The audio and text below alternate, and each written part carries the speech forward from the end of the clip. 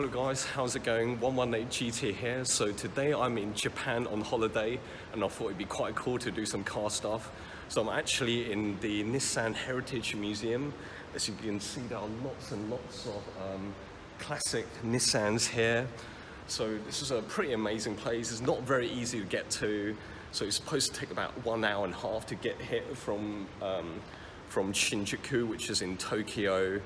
But we're very late here for the tour, so we're just checking out some of the cars here. So really awesome place. There's some really old school Skylines here, and there's also a Datsun 240Z, which is also really cool. So yeah, let's have a look at some cars. So this is the second generation Nissan Skyline GTR presented in red. This is the one which came out before the R32 GTR. So this was, I think, in 1973, so similar time to the Fairlane DC. There was only about 200 of these made. So if you could get one of import, it will easily fetch over 200 grand. But amazing looking car anyway. So you might see a strange bloke walking around a lot in this video. There is. So that's Michael. He's a really good mate of mine from university. We both decided to meet up for this little trip in Japan. Both of us really like cars, so which is why we made a visit. Anyway, back to this place. So I'm not sure if you could get a sense of how big this place is in this video. It is really, really massive. Yeah, it is just huge. Really, really is a sight to be seen. And here's a R32 GTR, looking really good.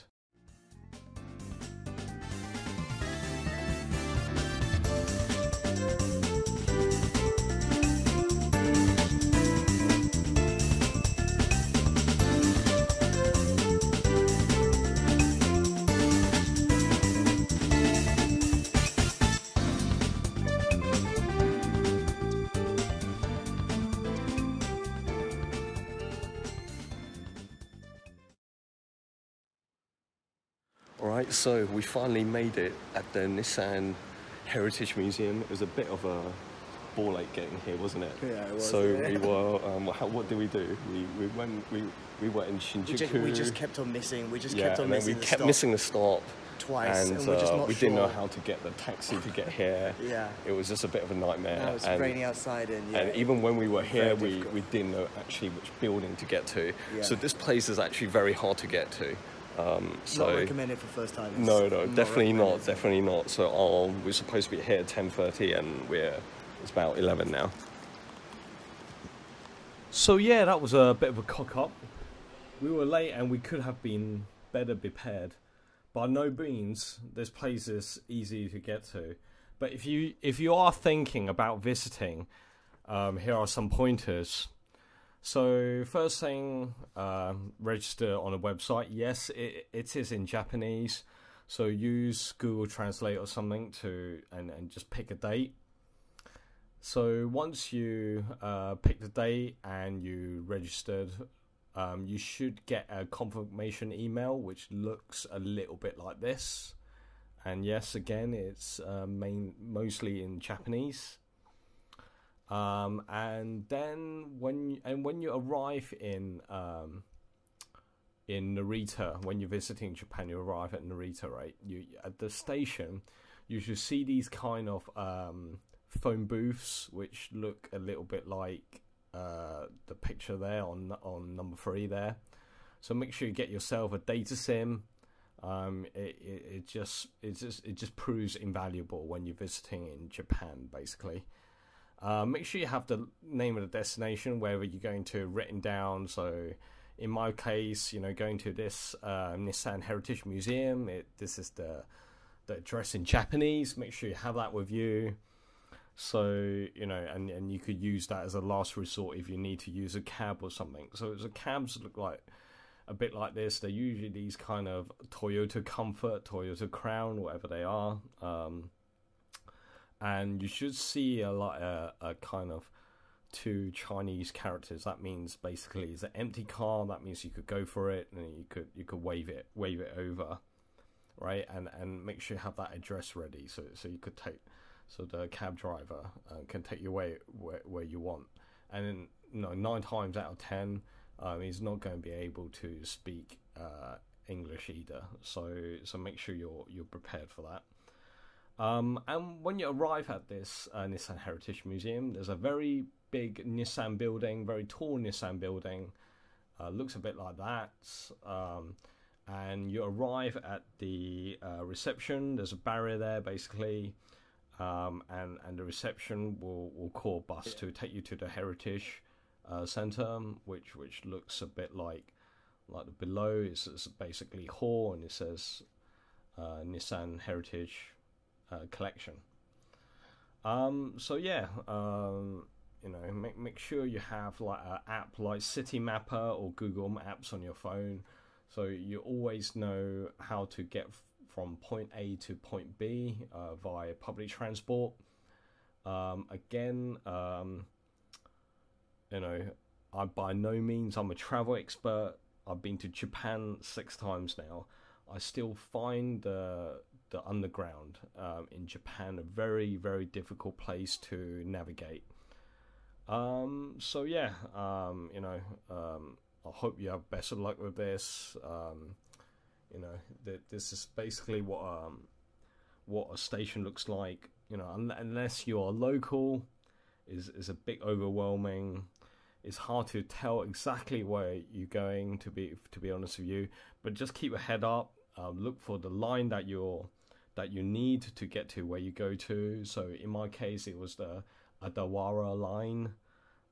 So look for whichever line that you need to get to, and look for the destination as well, in English. So anyway, I hope that helps. If you're looking to make this trip, it's highly recommended. There's lots of models here I never even heard of. Nissan Laurel. Yeah. I don't know. It's a really impressive collection of cars. Lots of cars in here. Very impressive collection of cars here. Nissan Gazelle.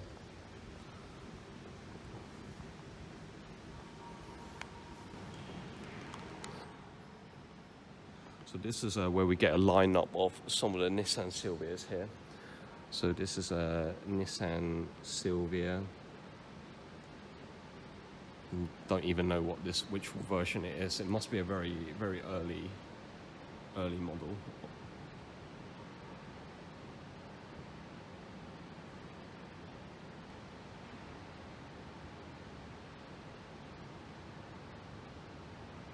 So this is the Nissan Silvia S12. Came out in 1986.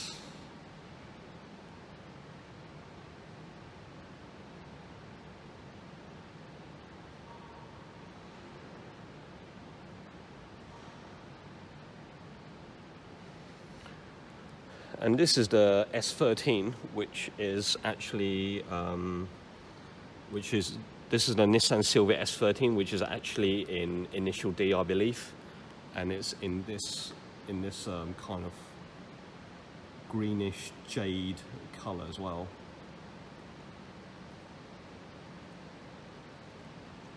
I found the Nissan Micra over there. All right. Yeah, the Nissan Micra. Nissan Micra. Let's go and check out the Nissan Micra.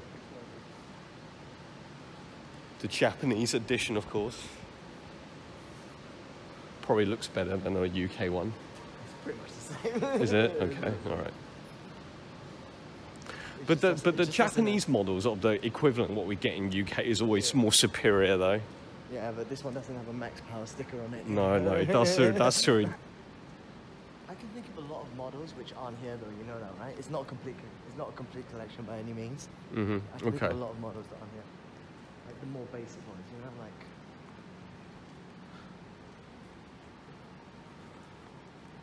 Yeah, but these will be JDMs, right? They're all Japanese domestic markets, surely. And here we go. It's a bit of a blast from the past from the UK. These are the Nissan Micra classic model. So in here it's called a Nissan. The JDM models are called the Nissan March. This came out in 1994. This model. So which one is the earlier? That's probably that way is the earlier one. So 1993. That's the even earlier models.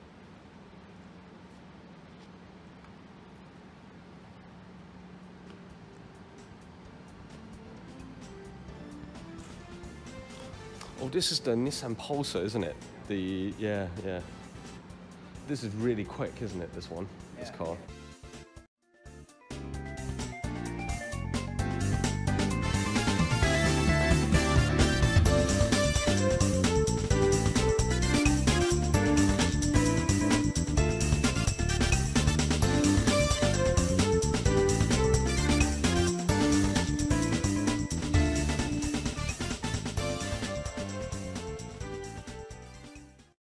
So that pretty much sums it up for this place. I can spend a lot more time there if I could. And this place is kind of nostalgic as well. It's reminded both Michael and myself of all the video games which we used to play growing up. Of course, there was the Nissan Figaro there, which was one of the first cars you get, and all the 50 different editions of the Skylines which you get in the game as well. There was lots of other reminders, like the Japanese anime, which we used to watch growing up. There was lots of references there to Initial D and Wangan Midnight, and of course all seeing the Nissan Micra as well. It's a good throwback to the UK. These old school Nissan Micras are nowhere near as common as they used to be here in the UK. So unfortunately the tour only lasts between certain time slots, which we were late for. You can't walk around and roam freely there as long as you like. So it's important that you get there on time. Fortunately, the staff there, they were super nice. We were a bit late and we were also waiting for the cab to come and pick us up, leaving here as well. So this gentleman very kindly allowed us to spend a bit longer in there. So thank you, Nissan. This tour is also free to go. Big thanks to the staff there who are being very patient and ordered a cab for us as well. And they also spoke good English, which helped a lot. So here are a few more shots of the car which stood out to me. Please hit that subscribe button. I hope you like this video, and I've got something special for you for the next one as well.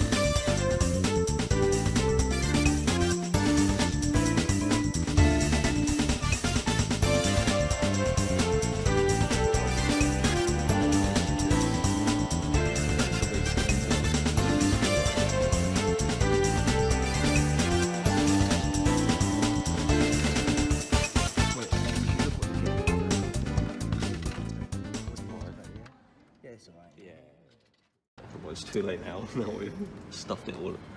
Okay, I think turn this way. Okay, all right. Okay, I've got a Nissan kind of this thing. Saloon, yeah, saloon. whatever, V35. Yeah, or great. that, I think that's a Kind of a skyline. It's kind of a skyline, It's yeah. like a basic skyline. Yeah, and yeah, not tuned. Right, so you'll go, mate. There you go. Okay, All let's right. see what we're gonna get. Let's try another one, shall we? All right. You're going for the mini car with extra goods. All right. So, which model are you after, Mike?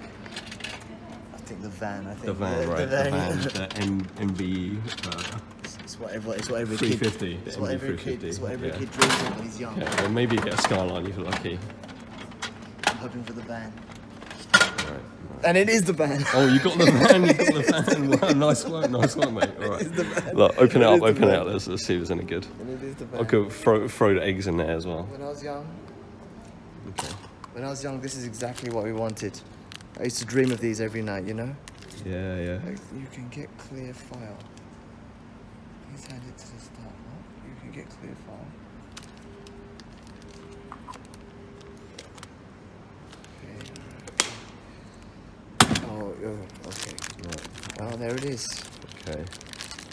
So, right. Dream car when I was young. I used to Right. dream about this. Okay. Right. Was that worth it for £3?